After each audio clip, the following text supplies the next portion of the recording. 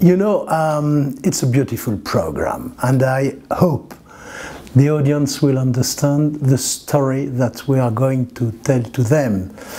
Berlioz, he's a genius. Absolutely amazing is a young man of 27 writes a piece, an incredible symphony, and it is the story of a young man in love, but bad love, with a girl, and he tried to suicide himself and it doesn't succeed.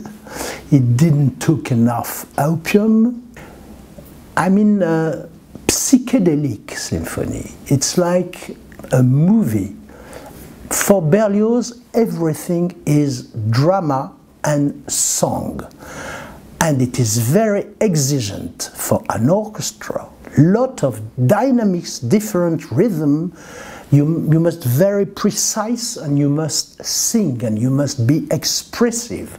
And all the orchestra is solicited.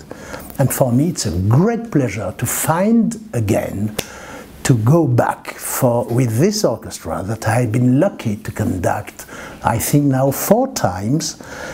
Good orchestra, we work very in touch. And for the Brahms, we have a very good Russian violinist, Valery Sokolov.